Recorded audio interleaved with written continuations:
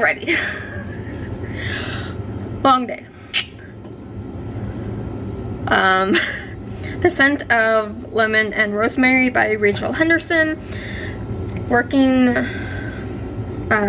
domestic magic with Hestia. There's no R in Hestia. And likely just then I'm likely saying her name wrong. So I'm sorry. Alrighty, so this is another book that can be added to a witch that's doing like hearth, kitchen, cottage, home magic. Or those who are wanting to work with Hestia in some capacity, whether it's just being the main deity that you work with or having some sort of connection with. So there's a number of different gods and goddesses associated with the home in some way, so this is just a book that can help people that want that connection. So you get like things to do, like spells, stuff to make, and I have a feeling you can hear, should have muted it or turned the CPU off, but so you get information, history, you get the author's own story in here as well. So you do get around the house stuff and like stuff to think about and like broader issues. I'm not overly hooked on this book, but there are some good exercises and some good bits of information. It's a decent starter book for like homemade natural ways of doing things, like home-based stuff.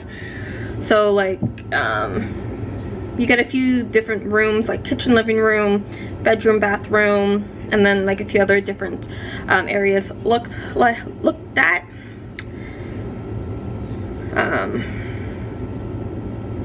So like you do get an introduction to Hestia, and if I'm wrong about saying it, I'll likely look up how to pronounce it properly later, but still put it down in the comments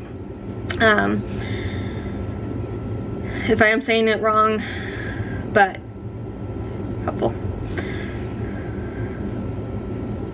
So you get like information like she advocates self-rule, some of her symbols, herbs, and crystals, an altar that you could do for her, like how to talk to her. So I'm sure there's other resources that will have like either a full chapter that are full like journal or like book about her, but this is more of home and like with a bit of a focus on her. So she does focus on the 5 rooms that I've mentioned before in here. Like she talks about charms, water magic, so like different types of water, moon water, distilled water. So then you get like exercise starting like that. So keeping it neat and tidy.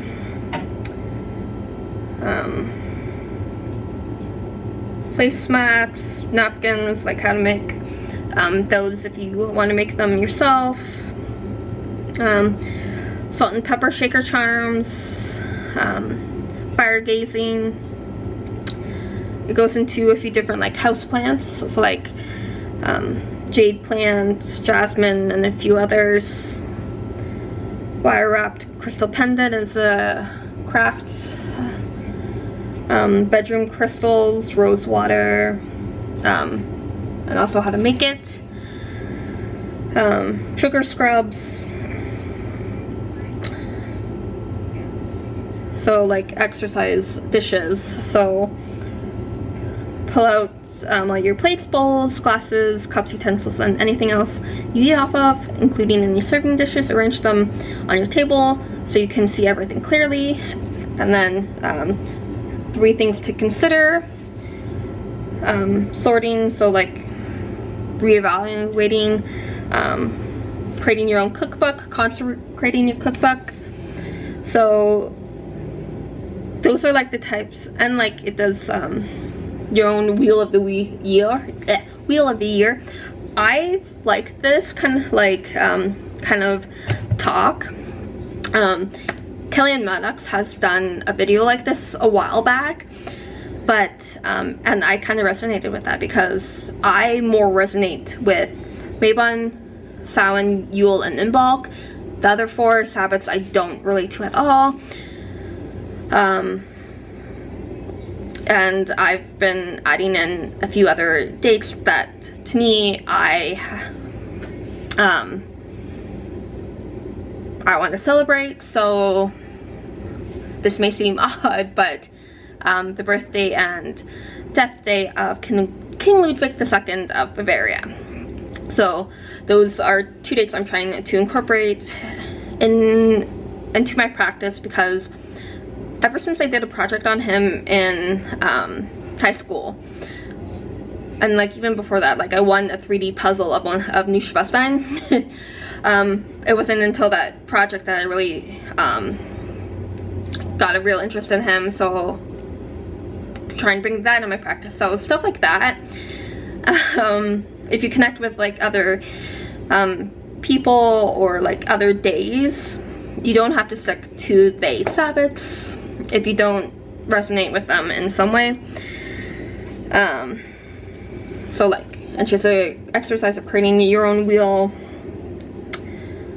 And she does have like a cultural appropriation, so that is a big thing. Closed versus open practices, supporting Indigenous practitioners, and a few exercises to go along with that. So overall, it is a variety of different exercises. Even though I may not be huge on it like totally, there are a few good exercises that I may take away from this book and use for myself. So yeah, The Scent of Lemon and Rosemary. Happy readings.